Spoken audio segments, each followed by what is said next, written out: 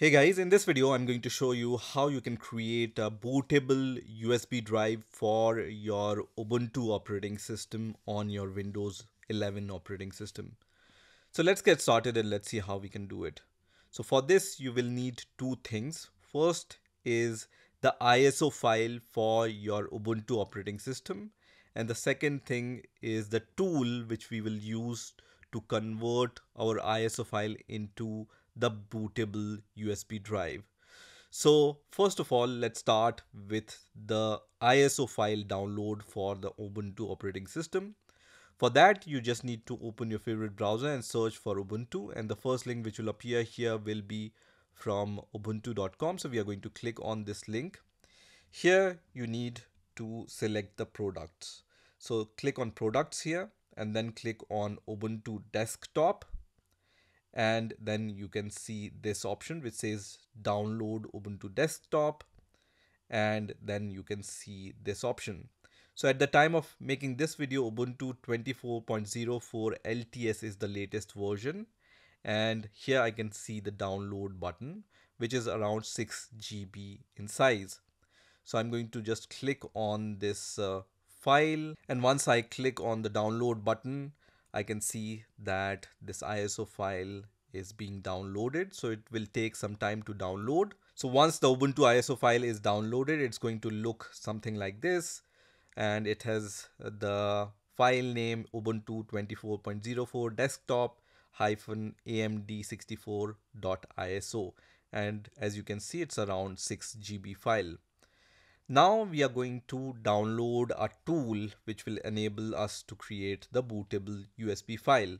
So for that, you just need to search for Rufus on your favorite browser, and the first link which will appear here will be from rufus.ie. So I'm going to click on this link here, and first of all I'm going to click on consent here, and here on the top right corner you can select the language, right? So I'm going to select the language for this website, which is English in my case.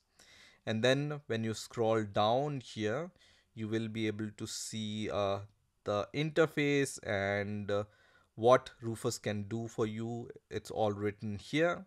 And when you scroll a little bit more down, you can see this download section. So here you have few options, right?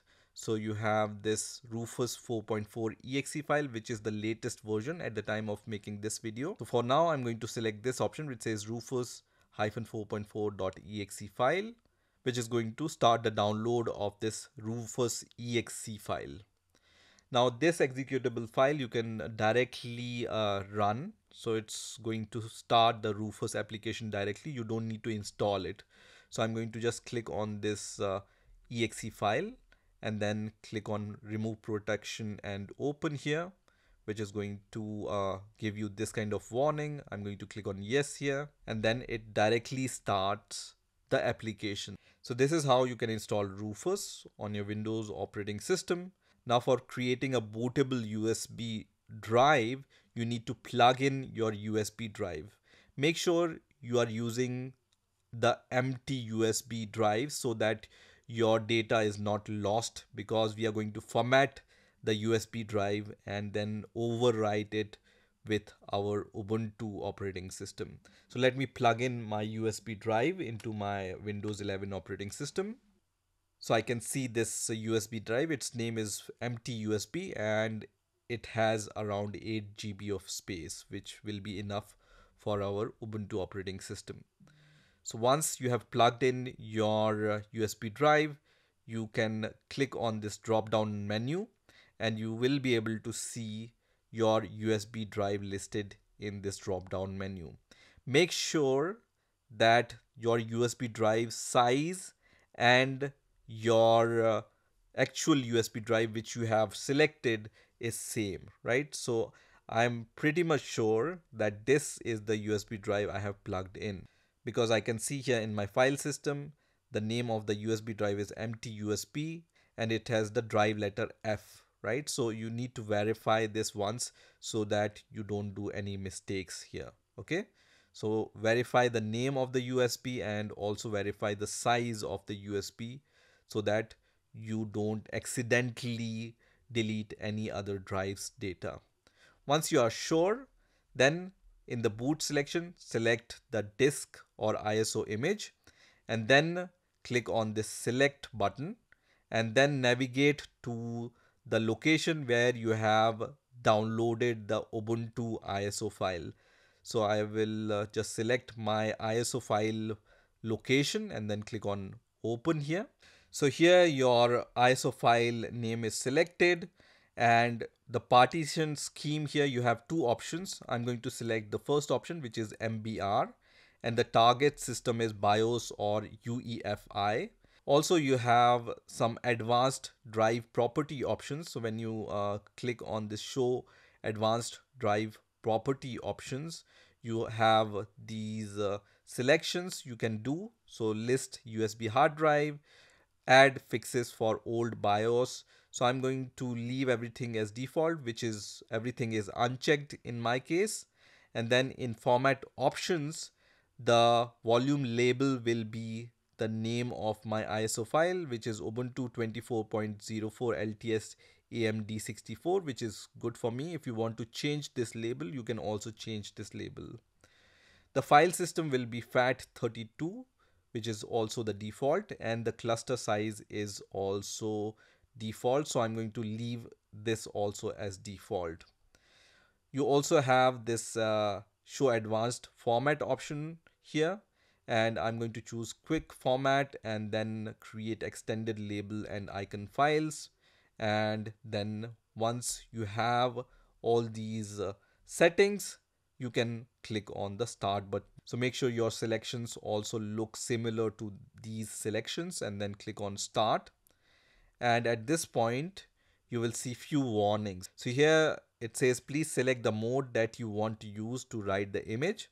I'm going to choose the first option, which is write in ISO image mode, which is also recommended, and then click on OK. Then you have this download required option, so I'm going to click on yes here. And then I have this warning. So it says all data on your device, which is empty USB, which is my USB drive which I have plugged in, will be destroyed. So if you have any data in this USB drive, you need to take a backup of that. Otherwise, all data will be destroyed. So this warning is given here. If you have any data, just take a backup and then click on OK. And this is going to quickly format your USB drive, and then it's going to start the process of creation of your Ubuntu bootable. So at this point you just need to wait for this progress bar to reach to the 100% mark. So now you can see this process is finished and it says ready. So our bootable USB drive for Ubuntu 24.04 is ready to be used. And when I go to my file explorer, I can see this Ubuntu 24.0 is created. And when I click inside this USB drive, I can see all the boot related files inside this USB drive. So when you use this USB drive and plug into any hardware, you will be able to install Ubuntu operating system using this bootable USB drive for the Ubuntu operating system. So this is how you can create the bootable USB drive for your Ubuntu operating system. I hope you enjoyed this video and I will see you in the next video.